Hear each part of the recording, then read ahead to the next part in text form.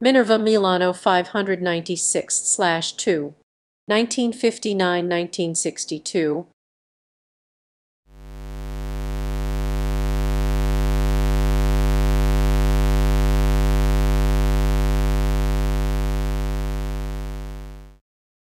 This video is part of a hobby project with the hope that it could provide useful information. If you see or hear something horribly wrong in what I do, it might be helpful if you took the time to let me know. This was a cheap radio receiver for AM and FM in a plastic case, and the front side painted white. The original model had a couple of decorative metal sheets, which the unit under restoration lost, making the face of this radio appear particularly sad. A warning written on the back panel recommends unplugging the radio before removing it, clarifying that the radio chassis is connected directly to the mains. Also, using the phono input is not recommended unless the radio is powered through an isolation transformer. The bottom of the radio is covered by the same perforated panel, exposing the components under the chassis to involuntary contact to pointed objects. The radio has an autotransformer and some filaments of the vacuum tubes are connected in series. After a first inspection, the IM section appears severely damaged. The antenna coil has been destroyed, as if it had been stabbed, possibly due to an attempted alignment using a long screwdriver from outside the case without removing the perforated panel. Luckily, only one part of the antenna coil has been ruined, which is not directly involved in the tuning process. Therefore, it could be easily rebuilt. Later, more damage in the same section will be found. A connection of the oscillator coil was snapped and a capacitor was stabbed too. Even though the IM section was not working anymore, the radio must have been used for the FM. In fact, the radio shows a filter capacitor in very bad condition, which might have been the cause of more damage that will be discovered later. After changing the electrolytic capacitors and the dial scale light bulb, the radio is tested using an isolation transformer and a dim bulb tester. The radio is set to operate at 220 volts AC. But when the radio receives just above half of the expected voltage, something happens, producing some smoke and shorting. This happened already, and then all the capacitors and resistors in the area where the smoke appeared were changed, because it was impossible to identify the component that was causing the issue. So, as the smoke appears again, it must be something else.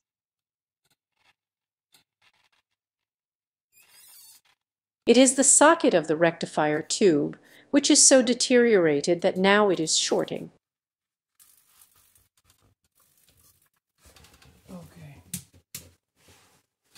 There you are. Whew.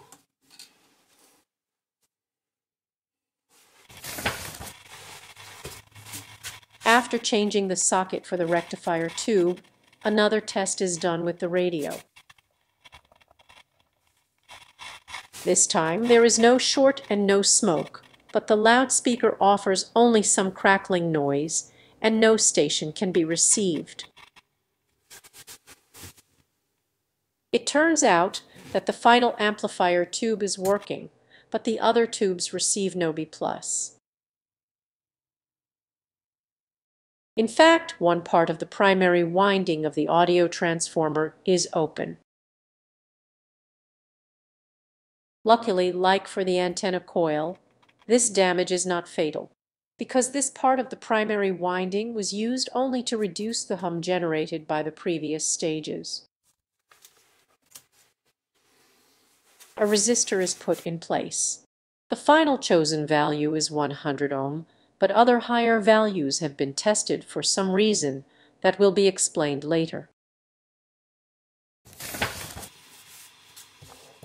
At the moment, the IM section is still to be repaired and only the FM can be tried.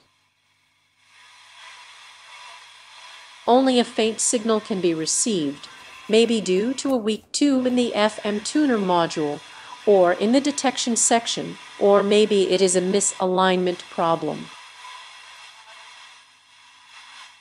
There are no new tubes available during this restoration, therefore only other used tubes are tried, looking for something that maybe can work better.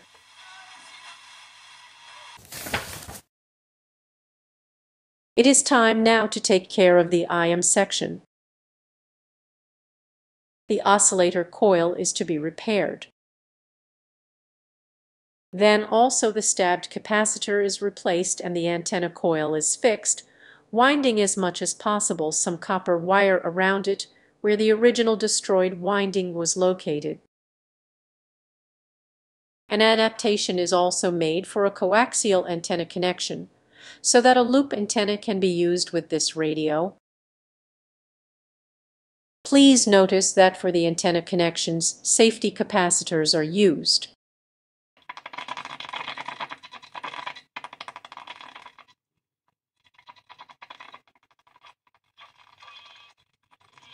Finally, the IM section starts working, although for now there is still the need for an antenna preamplifier to be able to overcome a very important interference from a nearby deteriorated alarm system.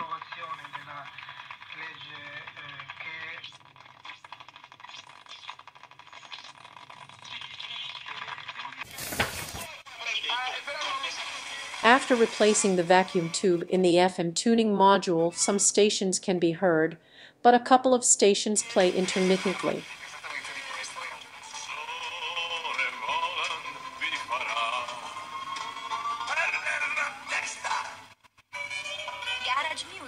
This is a hobby project, and I still don't understand how FM works in the tuning module or in the detector section. What appears particularly strange is that by reducing the power voltage, the reception becomes stable.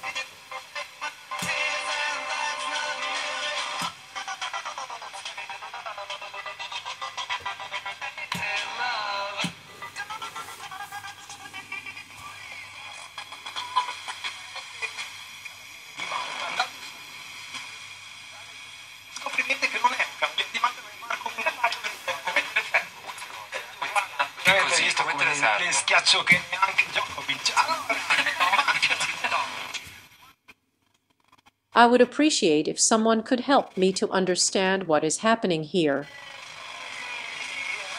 Is it possible that just a poor tube in the FM tuning module could do this?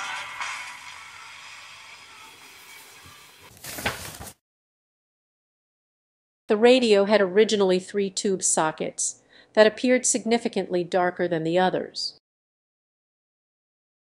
In the meantime, one of them has already been changed because it was shorting. It seems now appropriate to also change the sockets for the final audio amplifier and the detector tube.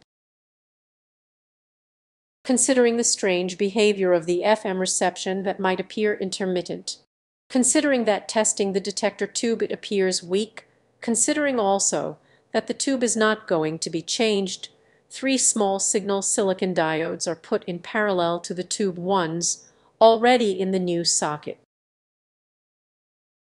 The Type 1 N4148 has been used for this purpose. Does this solve the issue? Unfortunately not, but it will be beneficial anyway, also for the IM reception. As the radio seems to work better when it receives slightly less voltage than it would be available, maybe incorporating the dim bulb in series with the mains would be beneficial. A very small 60-watt halogen light bulb is installed on top of the chassis. This would also be beneficial in case of future bad failures, although it has been already planned to install a fuse. However, this input voltage reduction is not enough to solve the FM issue, and a further voltage reduction is not recommended because in that case the tube heaters would not receive enough energy. Maybe it is about the B+. In fact, no data regarding the expected voltages in the circuit was published by the factory. Therefore, different values for the resistor that is bypassing the open winding in the audio transformer are tested.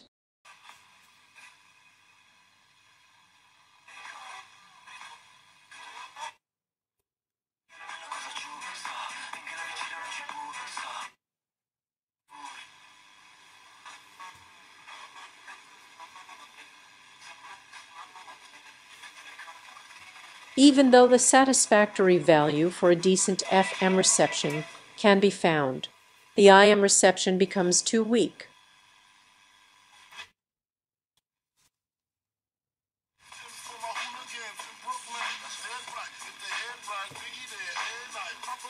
Therefore, later, instead of increasing the bypass resistor mentioned above, only the resistor that is feeding the B+ to the FM tuning module is changed after trying again different values.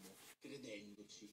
E siccome Shakespeare è tutto, ma un angolino per Eros Ramazzotti rimane sempre, mentre agli occhi chiusi là tutto interiore, il suo motto d'appartenenza, e chiede: dove sarai, stella gemella, anima bella, dove sarai? Tanto è il desiderio di quella stella gemella, occhi chiusi anche mentre attraversa, e non si accorge della moto che sopraggiunge senza colpe, ma troppo veloce da via delle rosine. Is this a good practice? I don't know, but it works with the tubes that are installed in this unit. La guida della sua Guzzi California 1400 Touring.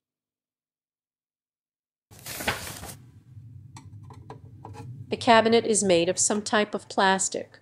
It is not Bakelite, and the front side is painted white, maybe to give the impression that it is a separate component. After washing it, no damage can be found, but the scratches and the stains on the surface remain very visible. Considering that this unit is missing one or two metal plates that should appear on the front, it is taken the decision to paint the cabinet with a uniform color and to replace the grille cloth. Also, one button needs to be repaired as it has a hole in it. Some hot glue is used as a filler, but then the 4 buttons are also painted to match the new color combination. Later, the knobs will also be cleaned using an abrasive pad.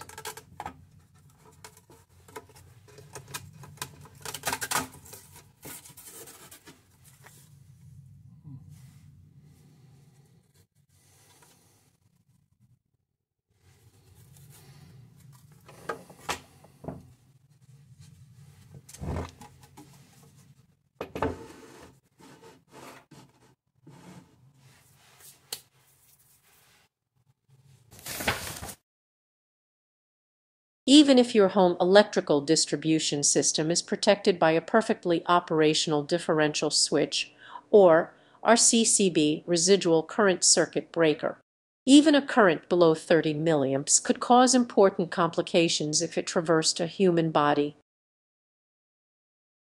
The chassis of this radio is connected directly to the mains, and the location of the power switch would not be able to prevent from electrocution if the chassis were touched when the radio is turned off. The first step for making the radio a little bit safer is to connect the chassis to the neutral line and to move the power switch to the hot line. The problem is that some countries use unpolarized electrical sockets, making impossible to know if the plug is inserted correctly or if it is reversed. Using a bright LED and a resistor, the plug could let the user know if the insertion is correct or if it isn't.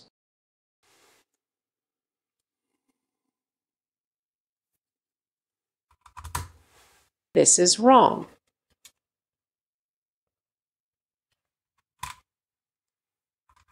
Correct. In this case, it is preferred to show if the plug is inserted in the wrong way, because it is advisable to avoid letting intentionally flow currents between the hot line and the ground for a long time.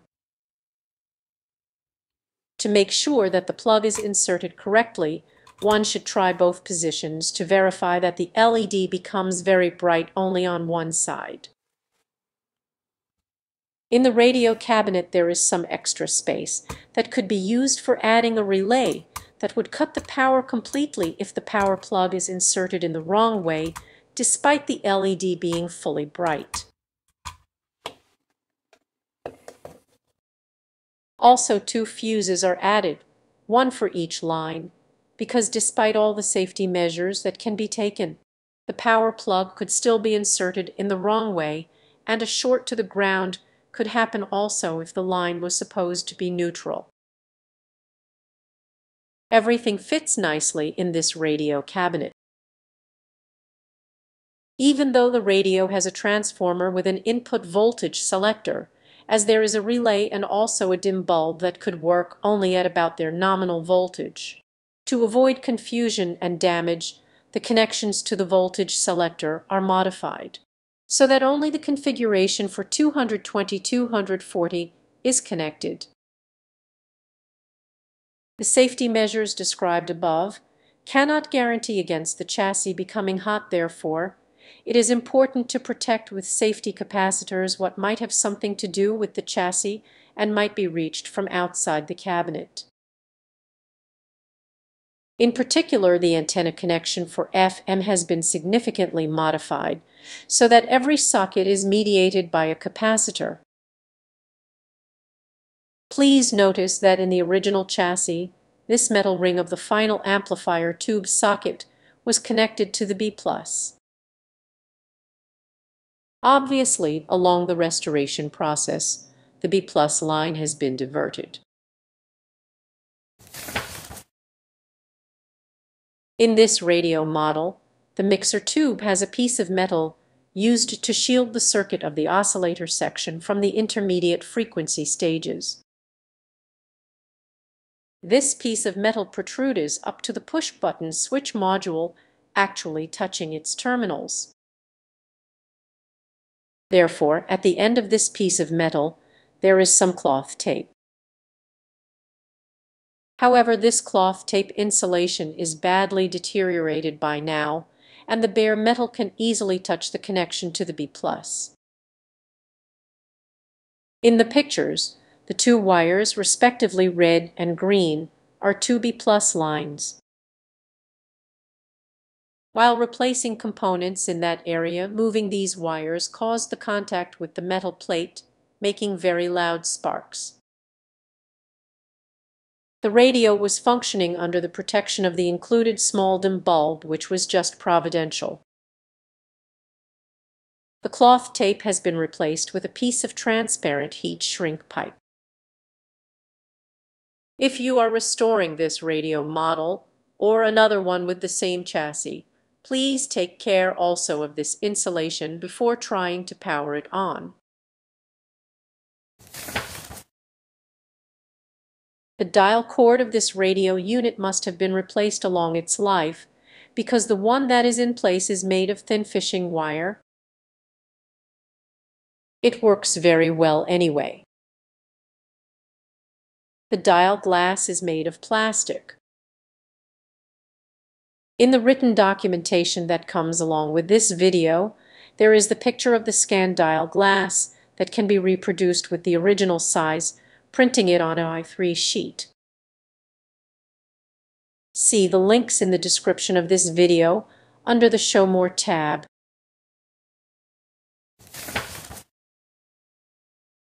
The only documentation available for this radio from the factory is the schematic diagram. No information is given regarding the alignment. Observing older schematics of Minerva radios, it can be noticed the consistent usage of 470 kHz frequency for the IF transformers regarding IM reception. As for FM, it can be guessed that the intermediate frequency should be 10.7 MHz. First of all, one should identify the correct IF transformers. The largest cores are used for FM. The two IF modules seem to be installed reciprocally reversed, but that was done on purpose to make sure that the FM discriminator would not be touched unless it is really necessary. IM alignment. The radio should be switched to receive IM. The variable capacitor should be moved to the position corresponding to the lower frequency on the dial scale. Using a coupling capacitor, a modulated signal at 470 kHz is fed into pin 2 of the mixer tube, and the voltage of the automatic gain control is read with a voltmeter. The I intermediate frequency transformers are adjusted to obtain the most negative voltage on the AGC line, using the lowest possible intensity of the modulated signal. FM alignment. The radio should be switched to receive FM. Using a coupling capacitor, a non-modulated signal at 10.7 MHz is fed into pin 2 of the mixer tube. The voltage across the electrolytic capacitor connected between pin 2 of the detector tube and ground should be read. Please notice that this electrolytic capacitor is connected with the positive terminal to the ground. Only the 3 FM intermediate frequency coils are adjusted to obtain the most negative voltage across the mentioned capacitor, not below -1 volt though, using the lowest possible intensity of the non-modulated signal. FM discriminator. If the sound of well-tuned FM stations appears distorted, it is necessary to also align the FM discriminator, using the coil that has been left on purpose in an uncomfortable position, probably to discourage tampering with it. Two perfectly identical resistors of about 100 kΩ should be connected like in the picture. An additional 10 megaohm resistor is added to ensure a high impedance reading with the voltmeter. Using a coupling capacitor, an IM modulated signal at 10.7 kHz is fed into pin 2 of the mixer tube, and the voltage read on the voltmeter, like the picture shows, should be a very low value between -1 and +1 volt. While moving the core of the FM discriminator coil, it should be observed that the voltage read floats between a positive and a negative value. The value as close to 0 as possible is what is needed for a proper FM detection. IM dial alignment. The radio is tuned according to the dial scale to the lower frequency that is readable on it. In this case, it is 500 meters, which corresponds to about 600 kHz. A modulated signal generator set to 600 kHz is loosely coupled with the antenna input, and the core of the oscillator coil is moved to obtain the maximum output signal. Then the radio is tuned according to the dial scale to the higher frequency that is readable on it.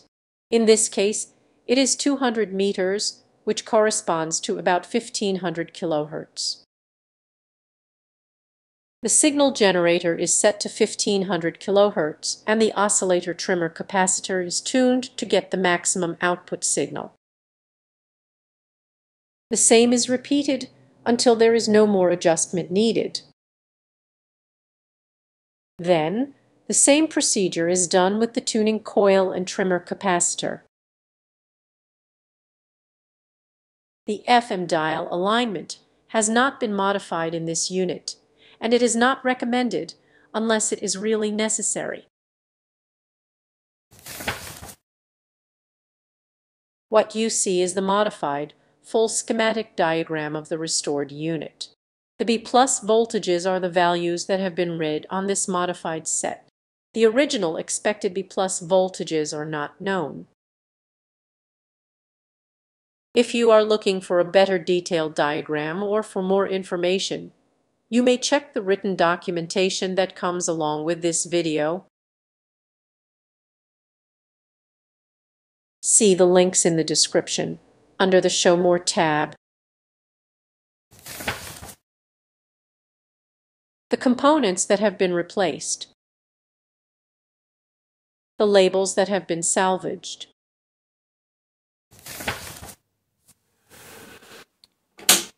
The radio is tested in an apartment building using an indoor wire antenna starting from the broadcast band, medium wave. The noise comes from appliances used in the neighboring apartments.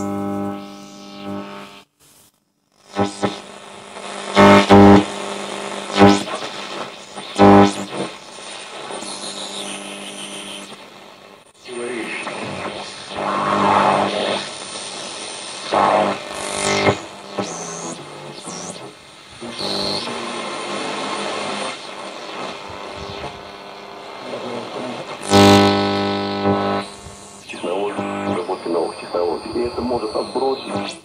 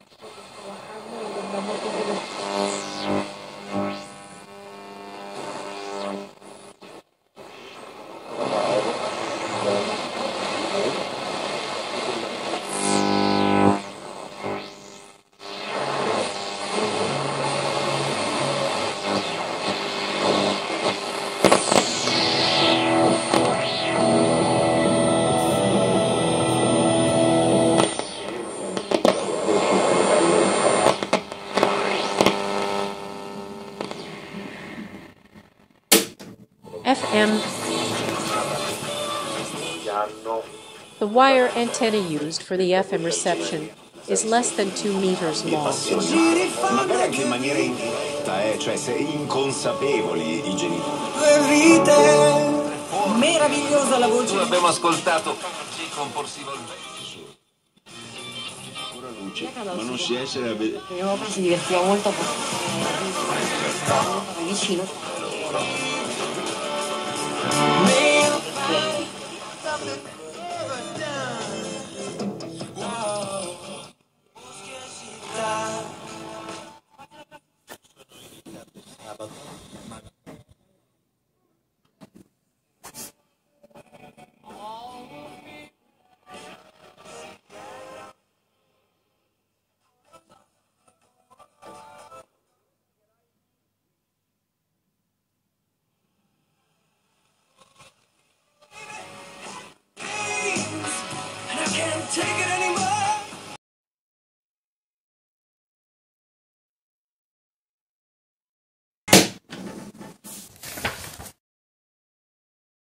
This radio is looking for a new home.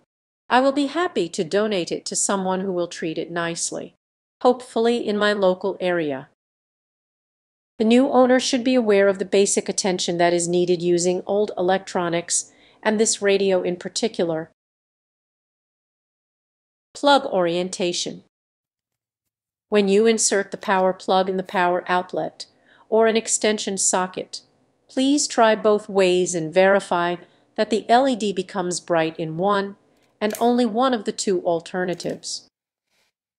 If the LED is always bright, or if it is always dark, something is wrong and the radio should remain unplugged. The radio should not be used. Otherwise, please choose the orientation in which the LED remains dark. Who can operate the radio? Don't let a child operate this radio. Don't let anybody else operate this radio unless they are completely aware of the hazards and of the responsibility that they take in doing it. General common sense caution. All metal parts are connected to the mains even when the radio is turned off. Do not touch any metal part before removing the plug from the mains. If a radio knob comes off, remove the plug before trying to put the knob back in place.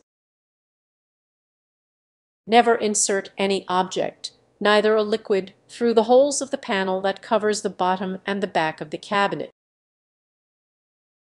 Do not use water nor inflammable agents in the proximity of the radio. Do not operate the radio with wet hands.